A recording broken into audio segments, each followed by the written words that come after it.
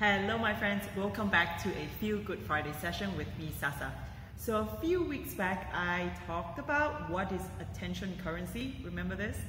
And how to win some every day. Today's sharing is related to that. Let me begin by saying, if you do not control your schedule will control you. And therefore, down the rabbit hole you go.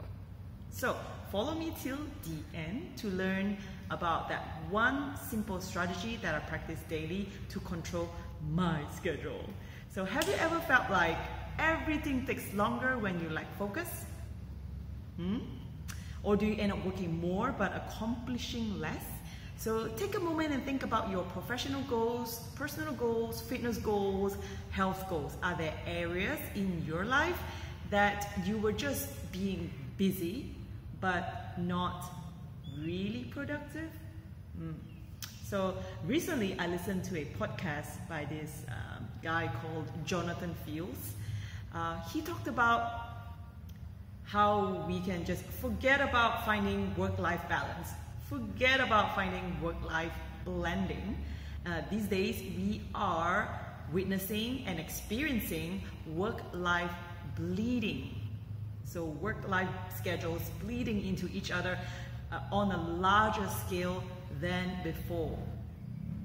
And these days there seems to be a widespread amount of uncertainties and burnouts that I know about that has made it harder to concentrate, harder to stay motivated, harder to stick to our goals. So what can we do? If you've been following my sessions, you know I like to offer a simple tool to help you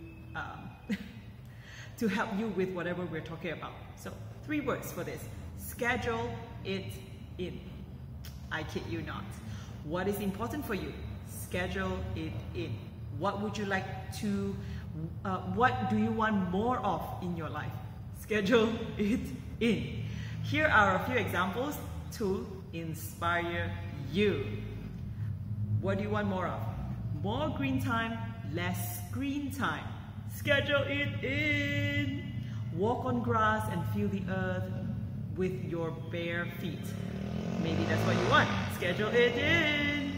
Dance, sing, write, laugh, cry. Schedule it in. Pick up the phone, call somebody. Schedule it in. Play with children. Play with animals. Schedule it in. Nurture plants. Grow bacteria. Well, if you've been watching my Facebook channel, you know what I've been growing. Schedule it in. Okay, the last one is from Esther Perel, not me, but I'm putting it here because I'm scheduling it. I am scheduling it in. So the last one is turn yourself on by noticing the warmth of your skin. Wait, let me say that again. Turn yourself on, capital letter, by noticing the warmth of your skin, the cycle of your breath, and the steady beat of your heart. Ooh, nice. So, schedule it in. So, everything that I've just mentioned, the examples, are actually my personal scheduling it in practice. So, my friends, scheduling it in creates context and provides structure for your daily activities. It gives you a solid foundation which you can pivot on or pivot off whenever something pops up. So you might be thinking, okay, I can schedule it in today, but things can change tomorrow. Yeah, life is like that. But here's the thing.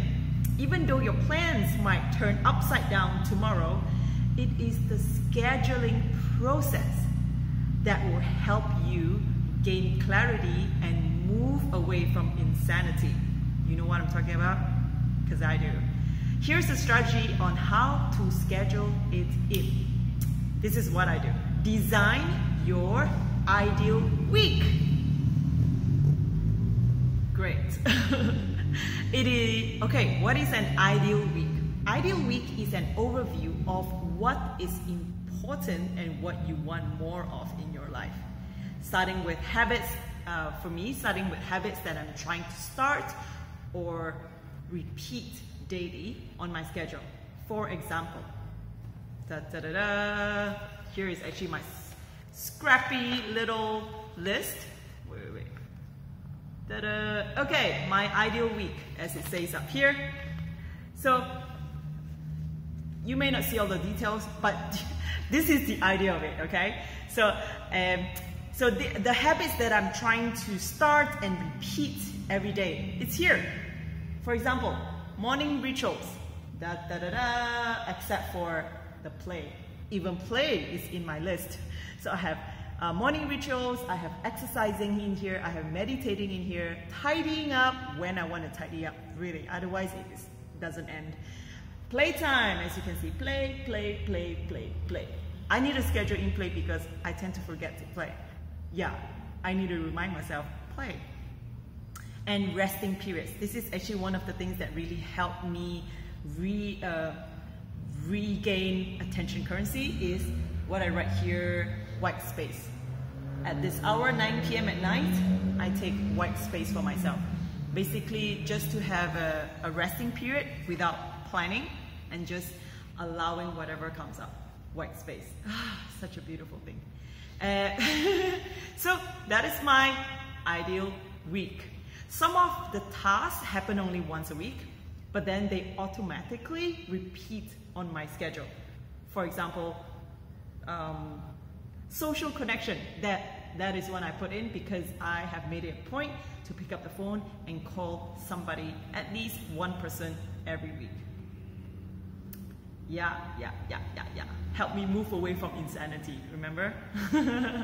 Yeah, so before I set up my ideal week, I was constantly negotiating with myself about when do I do the things that I need to do.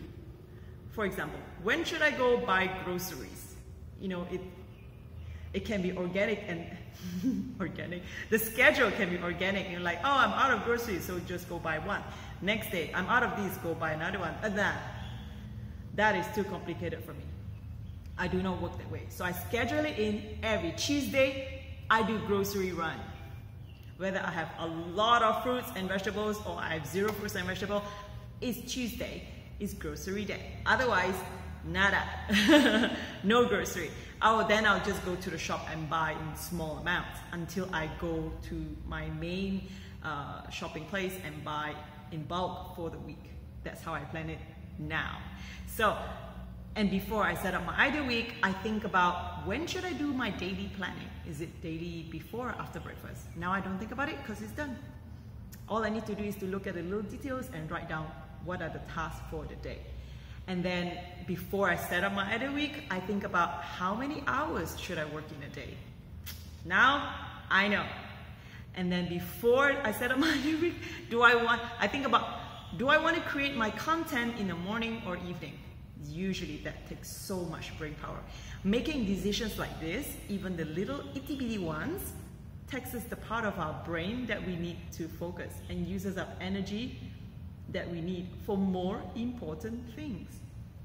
So these days, focus and energy, what I call the attention currency, they are in short supply. So practice deciding once and then follow up.